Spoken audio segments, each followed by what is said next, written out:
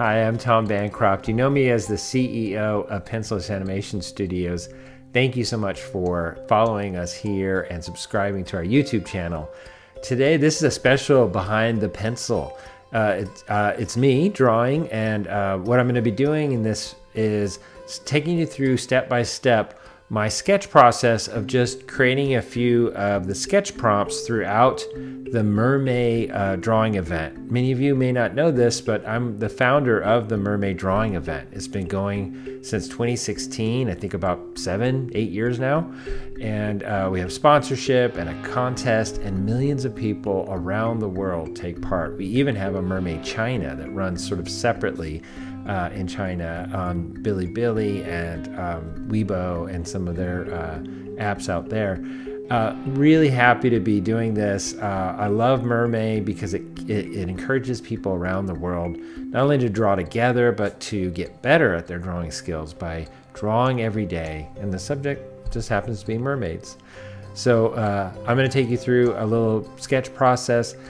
These drawings were then given over to Kristen Brashears, who is a Pencilish employee, and she did the final color pieces for this. You're going to see those when we post them onto Instagram as MerMay is unfolding. So these are just certain day prompts, and of course I had to use the Pencilish characters because why not? So they're all mermaids now, and you'll see there were a couple times I forgot to stick the tail on because I got a little too into the drawing prompts. So I hope you enjoy this. Let's get into it. So yeah, I'd already done a few, and so this is one that I did for the prompt Hal Bailey as a little mermaid. There's one Good Night. That one was upside down, and here's Star Wars. Here's one for food. I thought Tambo just wanting to have, the mermaids enticing him with pizza I thought would be funny. All right, so now here's me getting into the actual sketch process, unlike those first four I already had done. So this is me doing it. And this prompt is for Heartbreak. And so I wanted to do Murphy, and because Heartbreak, I immediately thought of Murphy because in episode 1, he does have a heartbreak. His girlfriend breaks up with him. So this is me just going, okay, I want him to be looking at his phone in the foreground. And then I hadn't quite figured out what I wanted in the background. So as you can kind of see, this is literally me just sort of making it up as I go, but knowing that I wanted to have a foreground, midground, background kind of a feel to this. So I kind of shoved him off to the right. I'm resizing things as I go and just trying to get him on model. And I know Kay's going to follow up after this, so I'm just doing a quick sketch. She'll tie it down more and add color, make it a pretty painting. But of course he's in the city, so I knew I needed to have some background of the city, some kind of a city scene. And as I said, I really kind of forgot about it. I got so into the prompt and the storytelling and the composition, trying to figure out sort of what was all going on in the foreground, midground, and background, that I started, I forgot to add the mermaid part of the thing because this is for MerMay. And so really they should be underwater and he should be a mermaid too. So as I drew in this girlfriend that, I was thinking, okay, so he's doing a text or reading a text probably and about to respond. But she probably broke up with him or whatever. He's got a tear coming out of his eyes. So he's heartbroken. And I thought, I'll put in his girlfriend from that episode that breaks up, like as if she's changed her mind. She's running back. But I should have put a tail on her because she's supposed to be a mermaid. So I'm adjusting, trying to get her to feel like she's in that environment. But anyway, so storytelling wise, I thought it was fun. We did add the mermaid tail later. Kay threw that in there. So you'll see I did that a few times. So that was for Heartbreak. On to the next one, I start thinking, okay, I want to do one with brain. So for this one, as I'm sort of trying to think of what the story is. So the prompt is horror, and for May 15th. And I thought, okay, I want this one to be Murphy and the brain. So I had an idea. I thought, okay, I'm going to have him, it'll be Murphy, like early in the morning. This is his daily routine of looking in the mirror right before he brushes his teeth. And so I kind of started with the mirror at a Dutch angle, again, to try and get that horror feel. But all that information in the foreground of the toothpaste and toothbrushes to kind of let you know this isn't just a mirror in a kitchen or in a living room. This is the bathroom.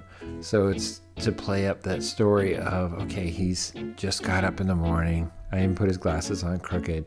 So this is him just sort of like, he had a rough night, super tired. And the real gag here, and so I stuck him off to the left because the real gag here is going to be Brain and his reaction toward how bad Murphy looks. As you can see, I'm resizing and moving things around. That works great in Photoshop because I'm putting it all in different layers. So I have my reference off to the left there of what Brain looks like because I don't draw him all the time. I want to make sure that I kind of keep him on model. So yeah, this is Brain kind of coming up behind him and going, oh my gosh, what have you done to me? So again, Brain should have a fin because Brain should, you know, I'm trying to, the gag is because it's for MerMay, I'm making them all into mermaids, but I got so caught up in the storytelling, I keep forgetting. So we did add the tail later to this one. So when you see the final color post, it has a tail on Brain. We'll just assume they're underwater. Next, I really wanted to do Juju Brain. I was dying to do a Juju Brain. So the word was sunrise, and this is for May 19th. And I thought, okay, what would be a fun thing? So to me, I thought, this is going to be a buddy picture. I really love Juju Brain's relationship with Chris, her best friend. And, you know, she's a talker, had to open that mouth. So this is them. And again, I haven't drawn the background. I'm sort of just figuring out what I want to do. This is all being made up as I go. I love drawing like this, where I'm sort of trying to figure out a picture. And I'm trying to do foreground and midground, background. That's really important to me in composition. And so I threw them off to the left as if they're in the foreground with the idea that they'd be looking at a sunset. And so Juju is like pontificating about, you know, the future. You know, she's like, Chris, think of what it's going to be like. One day we'll be living together and we'll have jobs and you know, just probably in a Winnebago driving across the country. You know, this is like them dreaming.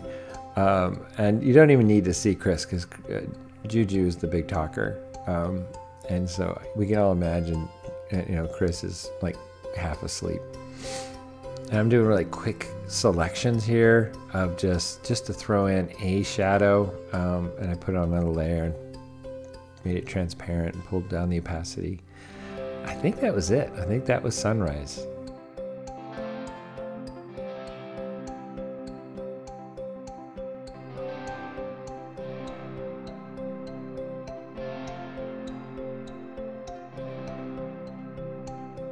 If you like what you just saw, please consider subscribing to our YouTube channel, Pencilish Studios.